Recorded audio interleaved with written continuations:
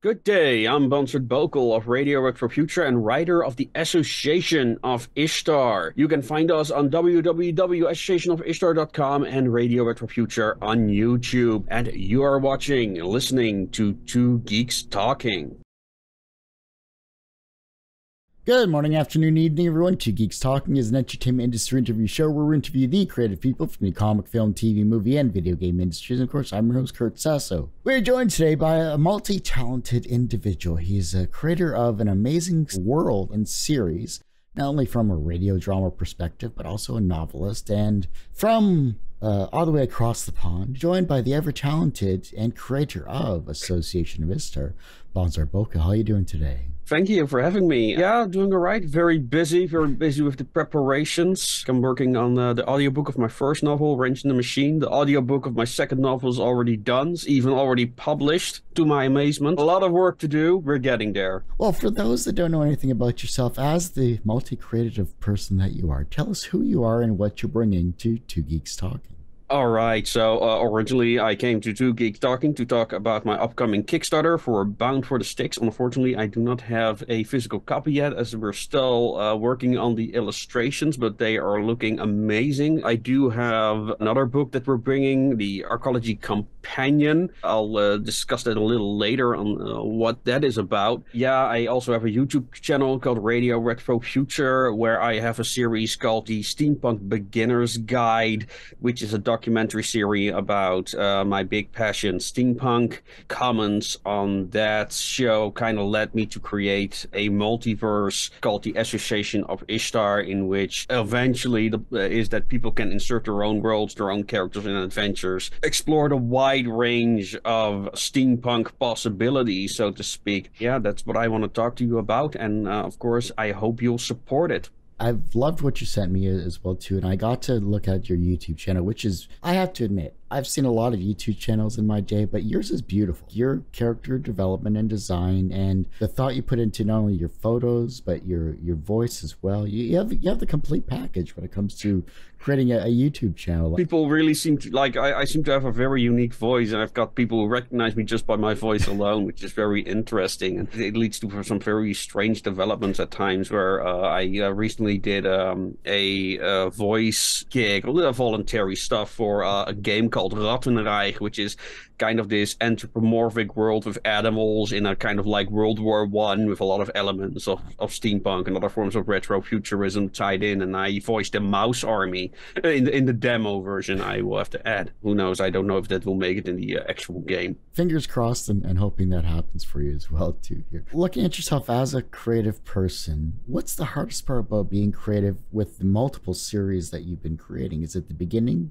the middle, or the end of your process? I kind of hope it's the middle at the moment. I've been working on my YouTube channel over 10 years. YouTube was something I always wanted to do for a very long time. In the early days, I used to be a big fan of the nostalgia critic. Not so much anymore, but time I really wanted to do something like that. And you know, steampunk really became a passion. It used to be just history, but I always had this fondness for cyberpunk, you know, and that combined, I mean, I like the definition of steampunk as cyberpunk in the past, but I didn't really write. I'm a dyslexic, so if anyone had told me like 20 years ago that I was going to write in any capacity, I would not have believed them. I had someone, you know, you really should start writing, started doing that, and you know, I just persisted, and when I did the Steampunk Beginner's Guide, I got all these reactions, and I talked about writing and characters. It seems strange that I didn't do any of that myself. I created my first story, which was the S36. This is the foundation of all of my world building for the Association of Ishtar. Yeah, now she has her own model. She even has a 45mm miniature that we have developed for our first Kickstarter, which was a coloring book, which is this book over here, which was my exercise in how to commission art, and we also built the visuals for the world and developed some of the characters. It just has been an ongoing process. I've also developed this, which I'm very proud of, even though it's a very thin book. This is some of the stories that inspired Bound for the Styx. how I work. When I started the series, I created all these short stories, which are basically files created by an organization called the Association of Ishtar. That led to the creation of S36, which was my first tryout. We turned it into a comic, which is my learning process of how to create a comic. And I found some incredible artists along the way. This is kind of like my first attempt at making like a file graphically. Now this book is just files, and I learned a lot in the meantime on how to create it. So, you know, it's incredible, and I think people like this book more than the actual novel. But before I wrote Bound for the Styx, I wrote these stories. It's our 5 stories are included in this, and they are narratives about various objects, entities, characters that you'll encounter in Bound for the Styx. And one of the things that I found funny when people review my book, The Wrench in the Machines, the first in the series, this is meant for people who are not yet familiar with the Association of Ishtar. It also contains some of these short stories, which I will now also publish separately. I'm actually working on that right now. And it will also contain 2 extra stories that did inspire this book, but they just didn't fit in the narrative of the book itself. I have included these short stories in there, but like I said, they're files. This is an example of what it looks like in the novel, but you know, it's not the same as how it's shaped in this, you know, where it actually has like the old paper print and stuff like that. So I decided to make that one as well, and it's nearly done. It needs to be properly reviewed, and I'm looking for people who want to make some additional sketches because I love sketches. I cannot include like the sketches in the final thing. Here I can like include some of the concept work, like doodles made by the associates themselves. I love that type of world building. That's what I love about RPGs, where you can just go into the world and find like files and computer entries and stuff. And no, that's exactly what this is. You can actually use this during your role-playing games and hand this to a player like, oh, well, this is, you know, research done into the subject. For that reason, I also have miniatures. Like this is a 7mm version, specially made for me. This is not yet done. I still need to finish the paint job. But yeah, this is the main character of Bound for the Styx. Igraine, that's a lamp, by the way. It's a very particular item, very unique to the setting, that's explained in this book. Well, we really hope to develop, you know, this world, you know, a world that people want to live in, have adventures in, all that good stuff. What's the most misunderstood aspect about steampunk that maybe people that aren't in the area of expertise understand? Is this related to my last video that I posted? Okay, so how I define steampunk, that it actually means 3 different things that are related to one another. First, that steampunk can refer to a genre of science fiction writing. It can refer to the aesthetic that people usually know from video games and fantasy games. And then at last, there is like the community of costume enthusiasts who depict these steampunk characters. Then there's a lot of emphasis when people talk about it on the Victorian science fiction side. Now, recently I made a video about is steampunk Victorian science fiction.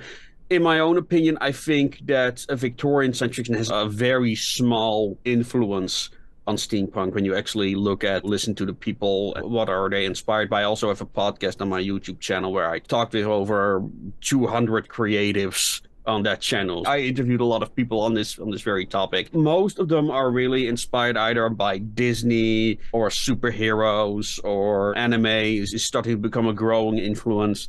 And what makes steampunk so special to me is this multitude and this homage to archaic science fiction, archaic pop culture, you know. The steampunk authors in particular love to reference like all these forgotten hero characters and literary figures. In The Wrench in the Machine, I make reference to the Nyctalope, who is like the oldest known superhero that's basically forgotten. The Shadow has become a bit obscure. Now he's becoming more prevalent again. Even people who are fans of the Shadow never heard of the Nyctalope, even though he might be the original superhero, super pulp character, and also the first cyborg described in fiction as an actual recurring fictional character. There's a lot of that in steampunk in general, where people just refer to like this archaic pop culture while also referring to historical events that, yeah, people do not know about. For me, very, very interesting.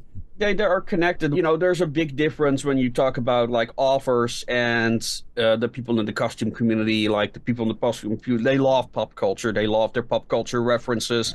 But if you ask them anything about history, they know very little. If you ask like who is Bismarck, you might be lucky if they know that it was a battleship. When you talk to authors, it's very different because they tend to be very passionate about history, especially local history. They often try to, especially when they're from a particular city or town or region, they often love to incorporate that history in their novels. There's a lot of alternate history speculation going on there, a lot of what if scenarios, you know, what if ether was real, for instance. That's like the big difference between, for example, the costume group and the author, the writers, and the aesthetic. All three of them are very much informed by pop culture and history. You know, that's for me is the combining factor. That's why the aesthetic can make its way into so many genres, like science fiction, fantasy in particular. But for me, what separates fantasy steampunk from the actual steampunk, as I will call it, the themes. For me, steampunk is a very thematic thing, which I kind of like try to formalize in The Wrench in the Machine. Bound Up to Styx is a very different book in that regard, but it does have those themes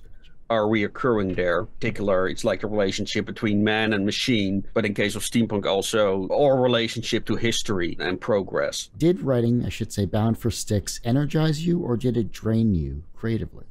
It was a tough book to write, easier than The Wrench in the Machine, but like that was my first attempt at a real book that I actually finished. Did it drain me? No, I don't think so. Like, I'm still coming up with new ideas for that world in particular. The way how I write, you know, I write high concepts. I write very thematic. I do not have what a lot of aspiring writers do, where they create like a world and, you know, then they have like all these files that just describe like general ideas and stuff, but there's no real story there. I read something by someone like that. There are interesting questions there, but none of them are answered. And the rest is just, oh, you know, this group wants to conquer the Mushroom Kingdom because they want to be part of the big Friends group or something. That's how far most goes, you know, insert your own name in any of those three mentions. When it comes to Bound for the Styx in particular, like, it was really an exploration of the city of arcology. I already described in a number of short stories where I discuss like very specific elements. When you write those short stories, at some point they just start to click, even though the connection between them is not obvious at the start. For example, one of the most popular stories I've currently written is The White Airship, which was kind of like, oh, I want to do something, you know, with airships because, you know, steampunks like airships for whatever reason. It needed to be something that fit in my setting.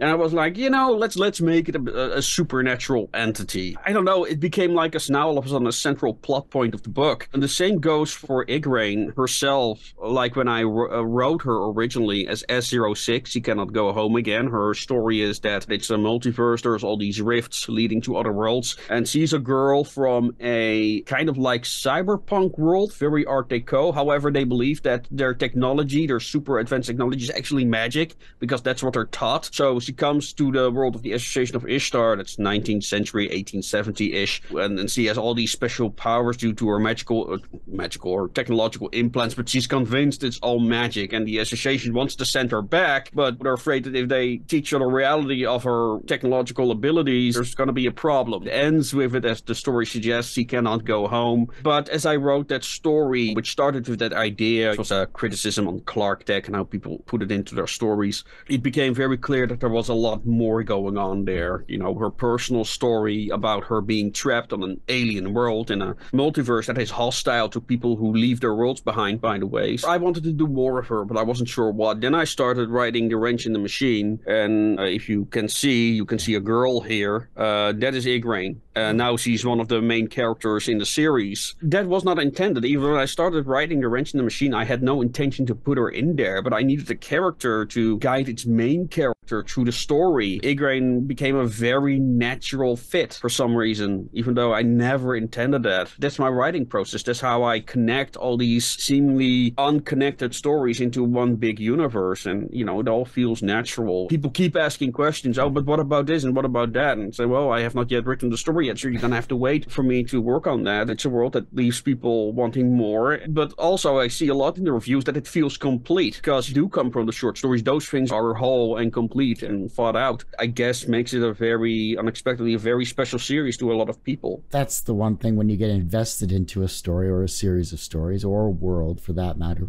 then you can at least continue on with what the author like yourself is creating. And the fact that you're turning it into so many different creative outlets like a tabletop RPG or another series, or with your upcoming Kickstarter campaigns, you have a lot of things on the go that people are invested in. But you've also built up a career over 10 years now as well too. So you've put in the time, the effort, and you've been promoting what you've been trying to create. And that's the most difficult part, is sticking with it, being consistent. I set myself a question when I started with what I wanted was to explore, like, what is steampunk? I would almost call it like blackpilling, where, you know, steampunk is this undefinable thing. But for some reason, people keep saying, oh, well, that's steampunk and that's steampunk. So there is a concept of what steampunk is. You know, I have a theory on what it is. You know, there are people who disagree with it, but they never explain why they disagree with me. So that means that I'm onto something as far as I'm concerned, you know, because whenever I ask them a particular question, like, hey, how do you explain this phenomenon in steampunk? You know, they never answer that question and take their own definition of steampunk as if that is a rebuttal of some kind. It's very detrimental, because when people come into a steampunk group, they don't talk about steampunk. They just, you know, share pictures. Basically what steampunk is to them, it's costumes and aesthetics, and it's very hard to get any attention as a steampunk author, because especially when it comes to the costume cult, they're not creatives. That's one thing. Some of them are, of course, but most of them are not. They just want to dress up. The whole thing on what is steampunk then, and especially if you don't know what steampunk is, how can you expand upon it? You know, if there are no rules, and how can you fully flesh it out? And that's kind of like what I'm trying to do. That's why I created the Association of Ishtar, in part, is to, like, you know, this is my vision of steampunk. You know, these are the rules, and this is like the framework. And, you know, you got like a lot of naysayers who immediately will say, oh, well, but you're putting a limit on steampunk. So no, you're the one saying that it's just Victorian science fiction and it can be nothing else. I say no. What makes steampunk so unique is this combination of archaic pop culture and history. If you understand that, then all of a sudden you can do loads of stuff. A lot of them don't even want to have that conversation because, you know, that hurts their feelings, I guess. That's all I can make of it. And it's very sad because, you know, the conversation just dies every time. When I try to have this conversation online with somebody, you know, they either stop responding or they just say, well, we'll just agree to disagree. And it's like, okay. Running a campaign itself is obviously a challenge because it feels like a second or third job depending on what you do. How are you trying to cross-promote or at least get more eyes on not only this series but also your other works through this campaign? The benefit of everything I do is that it's pretty much like one project. I see the Association of Ishtar like an extension of Radio Retro Future, and I have audiobooks on my YouTube channel as well, some shorts related to the Association of Ishtar. So that's not really an issue. As for cross-promoting other artists, I am asking people to make guest posts, you know, relating to their own stuff, so they can write on their own stuff and maybe include like something, you know, how it relates to the Association of Ishtar. And I've got some musicians who are interested and already submitted, you know, and I've got other authors, you know, describing their opinion of the Association of Ishtar as well, so they get a mention on the main page. If there are other steampunk enthusiasts or retro punks listening, let me know. You can make a guest post. It's always fun finding like-minded people, but it's also fun promoting what you've created and what you've done. And of course, the void of social media, it feels like sometimes you're yelling into that void. You've talked about the fans and talked about their reactions to your series. In terms of Bound for the Styx here, what was the hardest scene for you to write in that particular novel? Oh, God, the hardest scene to write. Well, I always find it very hard to like write the mundane stuff. One of the biggest challenges with Show Don't Tell is just to make the mundane look interesting. Often, you know, just transitional stuff is things I don't like. And also, it's a very alien world, so I have to spend a lot of time coaching the reader through what they should feel, what they should expect, to give the proper stage description, as it were, you know, because you're lifting the curtains for a stage play, and, you know, what do you see? What's that first impression that you get? And that was like extremely hard. And also when collaborating with my illustrators, you know, that's also one of the reasons why I started with the coloring book, to get kind of like a feel for how do you do that, especially like arcology. It's such a unique world. How do you explain that? Fortunately, I found some illustrators who really love the setting, who really love the world. I've got like illustrators coming at me, like, can I please make some stuff for your thing? And you know, I'm very proud of that fact. Very challenging to create a world that is as alien. Well, I mean, there are far more alien settings, I guess, in science fiction. But the problem with science fiction and fantasy in general is that they're kind of like very attached to their tropes. I notice, especially with illustrators, when they do work for me, one of the reasons why they want to work for me is because it's not the standard. Like, it's either draw a superhero or draw like a science fiction character. And you see, like, especially in science fiction, you know, it always is going into the direction of that streamlined, no, not IKEA, but Nokia look. It all starts to look like this very streamlined, no exterior details, and that is what one of the reasons why steampunk is probably so popular, because, you know, there's actually character when it comes to the costuming and stuff. You know, people can make everything that they own their own. You know, there's no one else who has your steampunk phone, for example. It really tells a lot about the owner, in particular with fantasy, and you can see this like in the latest Lord of the Rings series and the other Witcher series. Rob a LARP store, you know, that's kind of like where the aesthetics are going.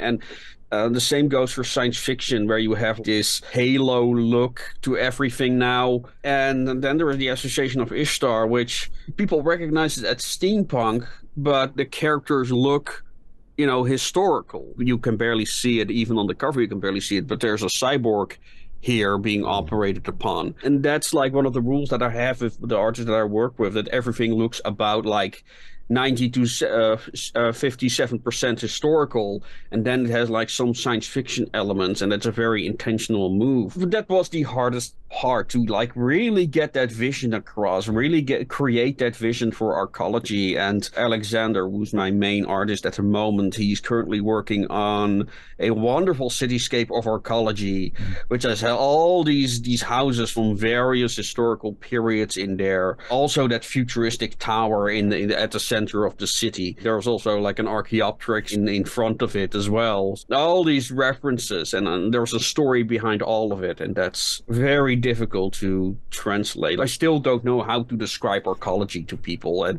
that's the problem with being unique, you know. It's how do you describe what you're working on? Then people start like comparing it to things like Treasure Island, and I'm sure, Treasure Island. There's an old game back in the Arcanum? Steamworks and Magic. Yeah, thank you. I have it somewhere. It was a fun game, and it was, when I was looking at your work, that's what kind of triggered us, like, oh geez, this feels very similar. I know it's not similar, but it feels very similar to... It has a very similar approach to world building, and I love talking about Arcanum. I mean, unfortunately, the game is too broken to play on most systems these days. I often have this discussion about, can steampunk be fantasy? Now, there's actually a word for that called Gaslight of Gaslamp Fantasy, which is created by Katja Fogliau, who makes a series called Girl Genius, and she's still working at it like 30 years after, I think. Katja and I've had them both on the show. They're amazing. Oh, yeah, I really should invite them myself. When it comes to Arcanum, and this is what I mentioned about theme, because Arcanum has really, like, into the history of the world itself, it has those themes of progress versus tradition, and especially magic, which were kind of like represents the old way versus like the modern technological way, where the common people all of a sudden get a fighting chance against dragon knights and stuff like that. You know, for me, that is what steampunk should be about. And that is why, yes, you can do steampunk in fantasy, but it's about those themes. And that is lost on a lot of writers. The Mortal Engines has this problem where it kind of presents itself as a high concept world with these moving cities, but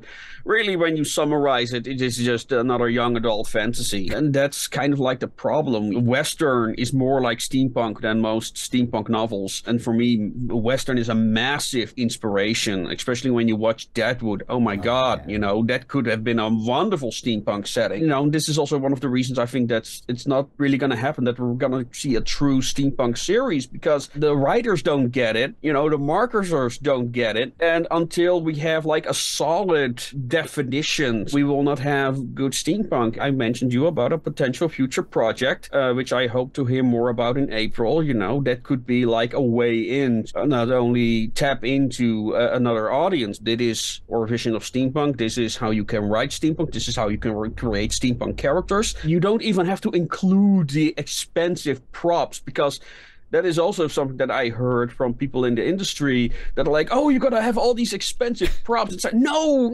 don't do those, because I don't know, it just cheapens the setting if you do that. You know, yes, I know the investment is expensive, but if you focus on the aesthetics that way, you know, it just becomes bland and uninteresting because all the characters look futuristic. For me, it's that contradiction between history and futurism that makes it so interesting. But, you know, it's got to be a stark contrast. And that is why I say, well, if you draw for the Association of History, it needs to be 90% historical. I don't mean like pop culture historical, like actual historical, and like 10% futuristic for that reason, because then you get like that extreme contrast that it makes the aesthetic so interesting to begin with. Everyone has one person that inspired them on their path to where they are today. Who was that for you? Against Igraine Mortuba, the creator of, the designer for Lost Exile. I really like his work. The creator of Ghost in the Shell, he really got me into cyberpunk, so that would be a massive influence. Oh, it was the creator of the Berserk manga. That was also a series I greatly loved. I guess, you know, those are the first three that come to mind, so I guess it's one of those. From a professional standpoint, you have been a very creative person for the past 10 or so years in terms of building up your world of the Association of Ishtar, as well as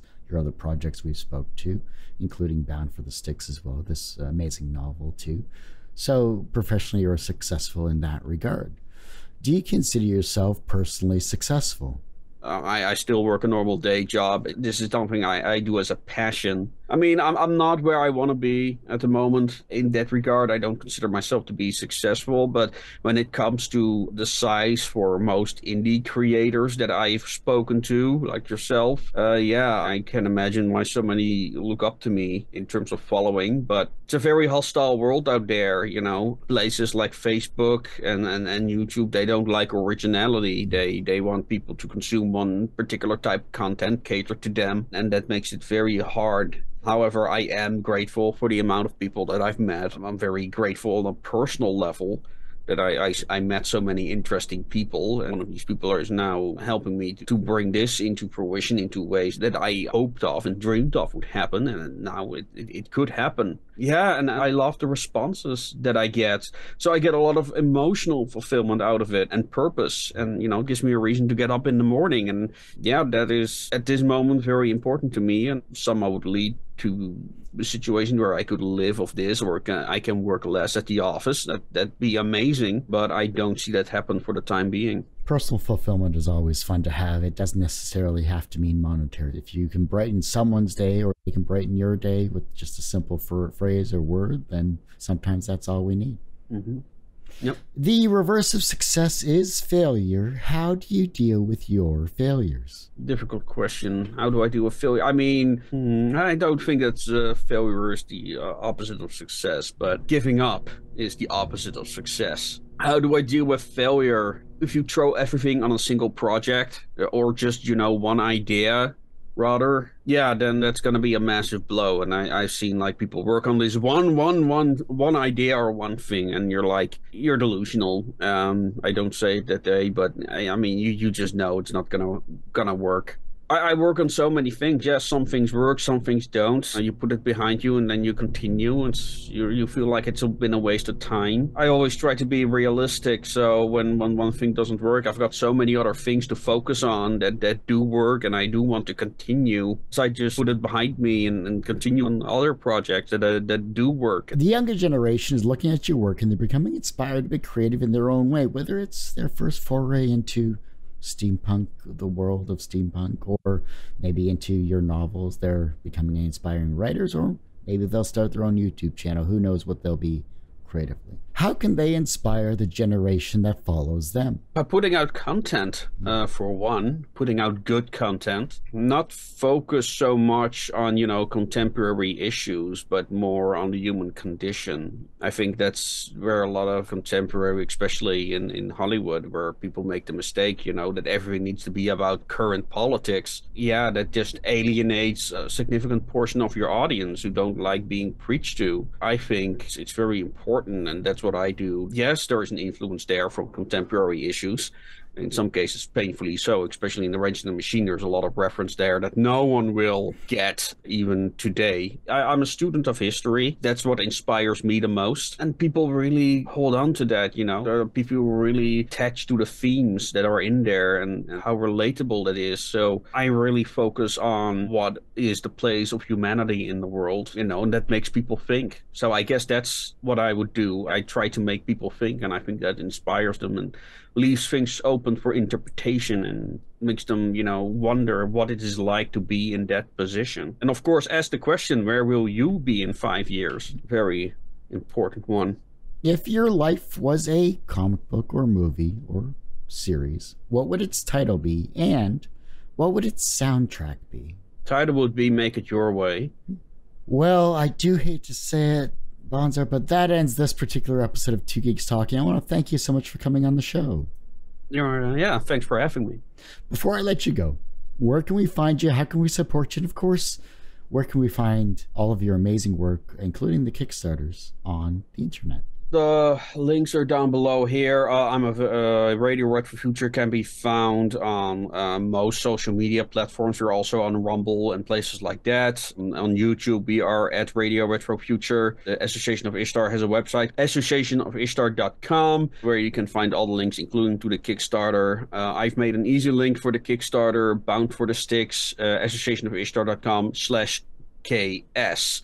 Well, like I said, that ends this particular episode of Two Geeks Talk. You can, of course, find this interview and 1,000+ others on our website, tgtmedia.com, or twogeekstalking.com. That's the word two, not the number two. On our YouTube channel, which is a lot more updated than our website, which is youtube.com/c/tgtmedia. Because I'm only one person, I can only do so much. The podcast is back after 15 years, which is twogeekstalking.podbean.com.